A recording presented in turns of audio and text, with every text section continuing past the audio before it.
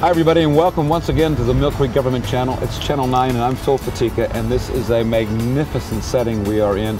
This is Veterans Park. It's located at the intersection of Love and Zimmerly Road. You've got to come here and visit and see what's going on. You won't recognize it. To tell us what's going on is Jim Sperry, Director of Recreation and Parks. Jim, we're here on the best day, of course. It's not just a bad day. You don't want to go to work, right? Yeah, it's a beautiful fall day. Well, let's go back a little bit. It's called Veterans Park. It was dedicated back in November of 2011, but before that, it was what? We referred to it as Cassidy Park, okay, to the owners of the land, and it was a private campground since the 1950s until right around 2000. Yeah, and a lot of our viewers will recognize this as the campground here, but it is undergoing some changes because you have to, right? Right. When we acquired the property, which was around in 2007, we got a grant for $162,000 to help acquire the property. We had a lot of work ahead of us. There was a house that was on the property. When you say property, how many acres would that be? We have 5 acres up front, and then 17 acres on the other side, on the south side of Walnut Creek that meanders through the park. That's all part of. It's all part of the plan. 22 acres. Wow. Yeah. Right now we're emphasizing development on the front part, the 5-acre part. Okay. And that's where we are here. We're right down at the Walnut Creek right here, and. Yeah, just a great day. So you were saying it's a beautiful setting here. I mean, but we had to do a few things, and people may have been driving by here and not seeing a whole lot, but they're going to notice a lot in the next year. But what we had to do is we removed the house, which was a lot of work. We had to remove the old barn. We thought about keeping it, but it was just beyond repair and a lot of money if there was a chance that we could repair it. Mm-hmm. So we removed the house, we removed the old barn. We removed a shed, a storage shed, a trailer area that they had. We had back restrooms in the back, which were no good. So we had a lot of work just to clear this out and to make it safe. Get ready to go forward. To move forward. I assume you have a master plan. This isn't a, gee, what are we going to do today? What are we going to do next month? Right. That was after the acquisition. That was the next step, to put together a master site plan. We hired a landscape architect. We put together a little study group of people in the community, various people in the community, to sit down, and we had about 4 or 5 meetings to go over of what we really felt we wanted to do here and what would be best for the community here. And we've done that. We got our master site plan. Basically, what we're calling for is to put in some parking and some roads in a recreation area, a picnic shelter. Down the road, we'd like to put a bridge that would provide access to the other 17 acres of the park. We've acquired, I think right now, 6 grants in the last 4 years, probably close to $500,000 just on what we've done to date. We made the standing garage a restroom, a handicap restroom that's open 24/7, 12 months out of the year. That was a grant from the Fish and Boat Commission and the Department of Conservation and Natural Resources. So we have a restroom here that's for the fishermen that they can use. Which I would assume would be almost mandatory. When your plans are that far forward, you have to have restrooms on site. Right. I mean, we want fishermen to come here. Right. We want people to come here. Right now, they need a facility. Mm-hmm. So we did that with a $40,000 grant. Right behind us, we got a grant from the DEP, Environmental Protection, to put up some plantings and trees in the riparian buffer zone here. So we planted 22 trees along the stream bank here. We got another grant from the Fish Commission to provide a $30,000 grant to provide bank stabilization and fish habitat, and they have around 13 of these. I call them little jetties that stick into the stream that they are drilled in, rebarred into the shale, and it collects food for the fish, and it's also a bank stabilization too. So we have this in place. Yeah, because we are about, well, maybe as the crow flies, mile and a half or so from the lake, maybe. Of course, as the stream meanders, it's much more than that. Right. But that would be an anticipation that this is going to turn into perhaps a better fishing area than it was. Right. It's a long haul for the salmon. But there are fish here. We were here last year. Yeah. Brian McGrath and I, the supervisor, we came up and they were hitting, and they're up here. They are. Those jetties that I said also are to push the water towards the middle of the stream more, to provide holes possibly. Yeah, and I know that that's a real issue with the conservation department, is that preservation of the banks, because they're just eroding and the stream is collapsing and everything's being carried away, and that was a really wonderful thing. Yeah. The Fish Commission came in and strategically placed the jetties that they put in, and so that should stabilize the banks. Yeah. Now, the day that we're taping this, there is some very heavy equipment in here, moving some stuff around, and you told me that you have the water and sewer that is coming in that's going to be stubbed, and what do you mean by that? Right. We had nothing in here, Phil, so we had to bring in water, which was fortunate. It's right on Love Road out here in Zimmerly Road. So we brought in water, we brought in sewer, we brought in electricity.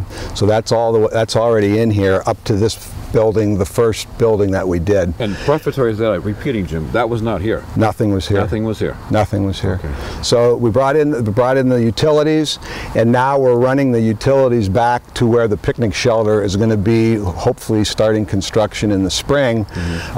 We did that now, so we brought sewer and water and electric to the back part where the picnic shelter is going to be. So they're doing that today. This is all part of a master plan. Does it also not just involve Veterans Park, but does it involve any of the other parks that people are very familiar with? Asbury is huge, you name them. Yeah, well, we have community parks. We have Asbury, we have Scott, we have Bell Valley, we have Zook.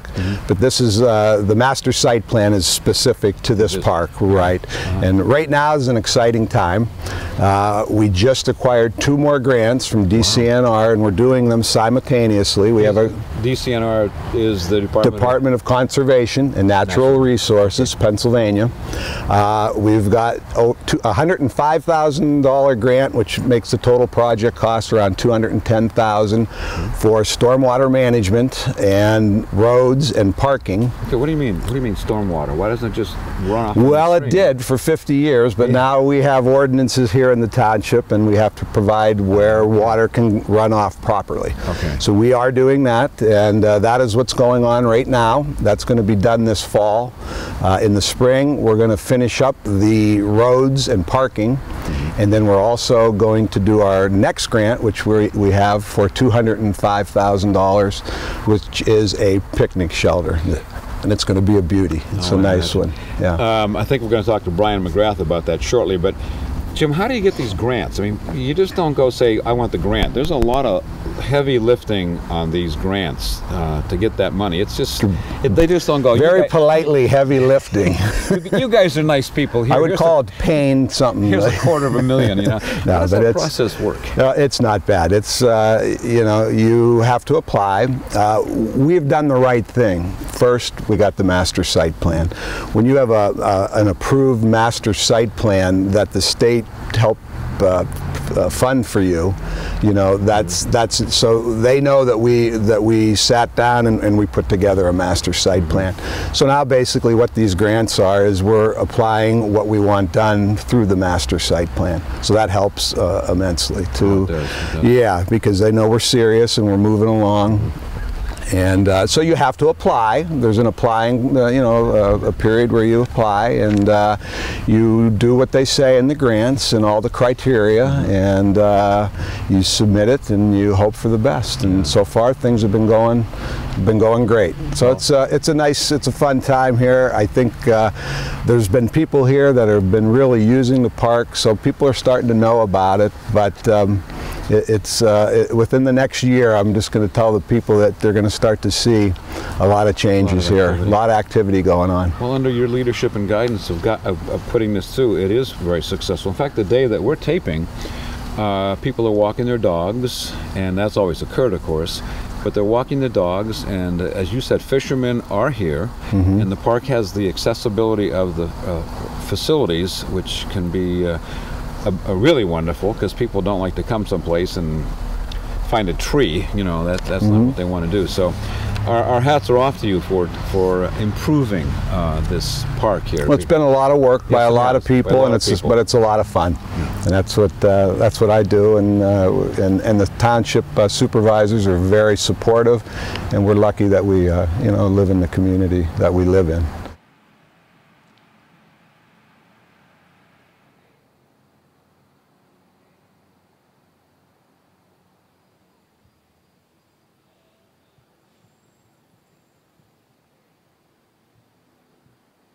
Well, speaking about the Millcreek supervisors, joining us now is Millcreek Supervisor Brian McGrath, who has a real strong interest in this particular area. Under his leadership and the other supervisors, Mr. Kuyaba, Mr. Fagaski, they've managed to really turn this Veterans Park into something that you're going to really, really love. Again, the day we're here, they are doing some stuff with some big heavy equipment back up in there, because that's eventually going to lead to a great place that is going to be very similar to what's on the peninsula, the Rotary pavilions that are there. That sounds great. Tell us about that. We have some big plans for what's in the, what we call it, the southern portion of the property. Picnic pavilion that will include, well, a food preparation area, not necessarily a full kitchen, at least not at the initial stages, but an indoor area for picnicking, and then an exterior area for picnicking, and then additional restrooms. So it'll be about a 30 by 72 structure. I think it'll hold probably about 100 people. That's big. It's pretty good size. It's pretty good size. Yeah, very similar to what's at the peninsula at the Rotary Pavilion. Maybe not quite as extensive as that, but a food preparation area with sinks and so forth. And I think that the folks it'll be an ideal place for someone to hold a family reunion or a birthday party, or just to get a group of people to come up and enjoy the outdoors, because this is going to be fantastic.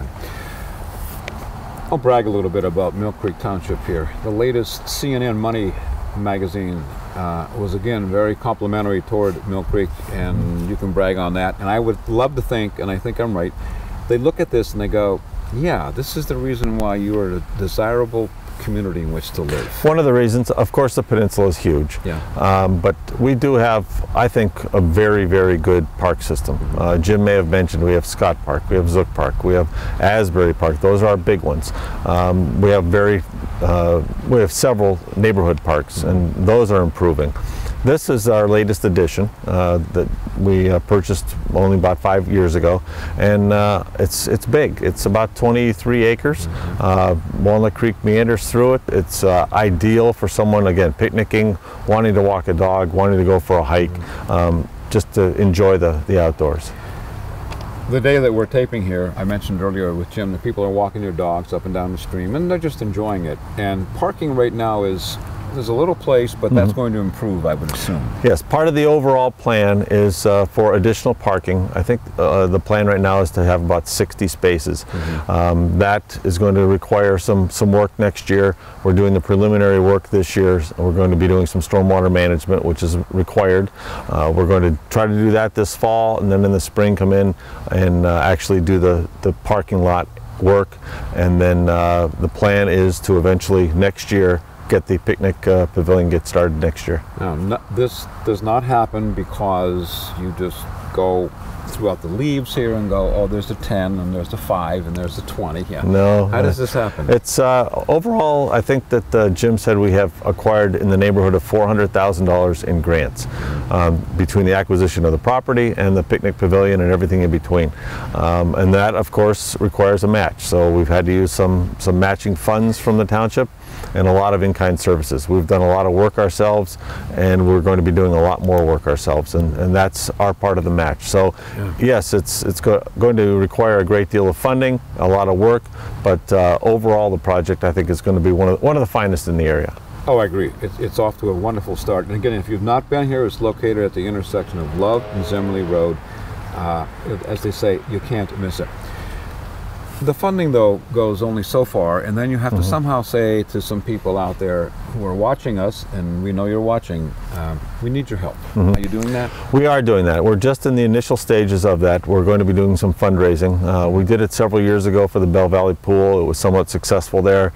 We hope to do something similar to that now. We've already received a commitment from LECOM for $25,000, so they're our lead grant in this project, which is tremendous. We're going to be doing some like I say, some solicitation from local businesses, trying to get some help. We could, of course, use all tax money and our equipment and so forth to handle our match, but if we can get some assistance, it will kind of ease that burden. Another key, I think, to solicitation of funds is the fact that there will be some opportunities for memorial gifts. We'll have a Veterans Plaza. Obviously the name of the park now is Veterans Park. We're going to have a Veterans Plaza. We're going to have the pavilion, opportunities for folks to maybe buy bricks or benches or whatever where they could name something or place a plaque on there in memory of a loved one. So there'll be that opportunity where I think that people will really enjoy that, come and enjoy nature and the fact that there's a memorial to a loved one. Something similar, if you go down the foot of State Street, the community really kicked in with a lot of names and a lot of bricks there to help defray the cost. Very similar to that. And it really, in my opinion, people buy into it and feel ownership of it then. Oh, you see it a lot of places now. You go to PNC Park and there's the same idea. Obviously this will be at a smaller scale, but the same idea. And I think that people, like you say, they buy into it, they actually have a sense of ownership of the property. Now this property, if you have to come and see it, it kind of lends itself towards people who are athletically inclined. You definitely would like to walk it. Can you run it? Let's take those two. Can you bike it? Well, again, in our long pedaling. Right now, no. There are no real. I suppose if you were the mountain bike inclined to that, you could do that. Eventually, part of our next phase after the picnic pavilion, the next phase would actually be putting a bridge across Walnut Creek, similar to at Asbury Park, where you'll be able to access the rear portion, the southern portion of the property. There's about a third of the property that's easily accessible on the northern portion before Walnut Creek kind of bisects it. On the southern portion, there's more property, more hilly, but we anticipate being able to put some walking trails over there, accessible with this bridge that we're talking about. So that'll be the next phase down the road. So we're not looking for snowmobile races here? No. Okay. No, the very... You're going to be a good neighbor. We're going to be very good neighbors. Our parks, I kind of kid Jim sometimes that he rules his park system with an iron hand. He wants to make sure that things are well controlled, and they are. We have very few problems, if any, in our parks as far as loud parties or anything like that. So we're very good neighbors, and we anticipate this to be just the same. We have a lot of picnic pavilions throughout the township in our various parks, and they're very popular. They're more or less just shelters right now, just a roof over a bunch of picnic tables, but they are very popular. People rent them out on a regular basis. We anticipate this being just the same.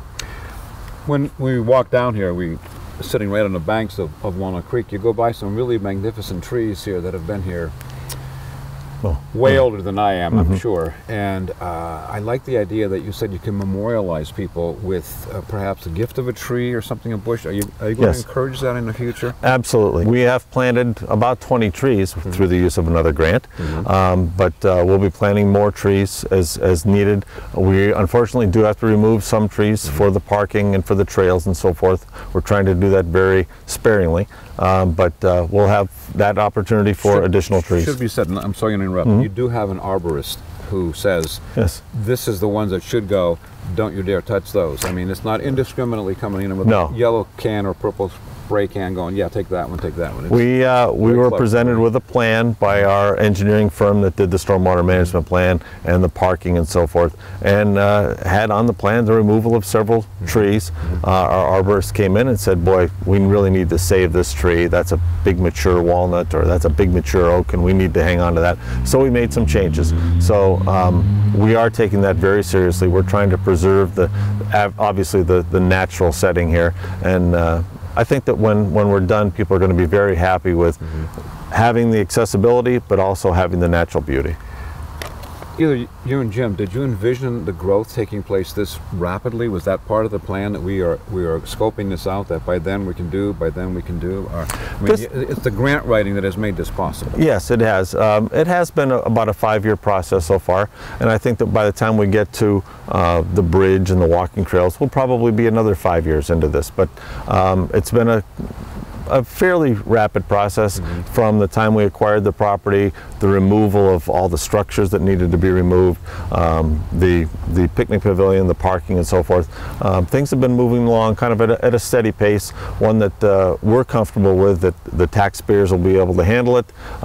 We can handle the additional work that's involved, and it's still at a pace where people are going to see some progress. They're going to realize that when they came here 2 or 3 years ago, this park was somewhat of a mess, but they come up now and it's changed pretty dramatically. We've got about a minute or two left. I'd like to go back to how people can buy into the park with, you have a big donor on board, sponsored LECOM already, but individually, I can't fork over $25,000, but how could I help out individually, my family or just me? Is there, At first, we're going to go to local businesses for the larger donors with solicitation letters. Those will be going out shortly, and then we'll actually have some kind of a fund drive where we will do maybe bricks or trees or a combination of both. We haven't really determined that yet, but that will be kind of a fundraising effort that we'll know just where we are as far as how much money we need, and then we can decide just how we're going to go about raising that. And again, I got to say, and you can say it, CNN Money Magazine has said that Millcreek Township is one of the, well, you tell them. Well, one of the top 100. We were number 79 a couple of years ago, or 95 this time. Just to make the top 100 is a big honor, and of course we like to think that the parks are part of that reason. Oh, it is part of that reason. There's absolutely no doubt about it. Thank you to you, and thank you to Phil. Jim for joining us today, and thank you to you for joining us. You come up and visit Veterans Park, right at the intersection of Love and Zimmerly Road. As they say, you cannot miss it. Park the car, go for a great walk, and watch what's going to be going on here. Thanks for joining us. Until next time, I'm Phil Fatika. Take care.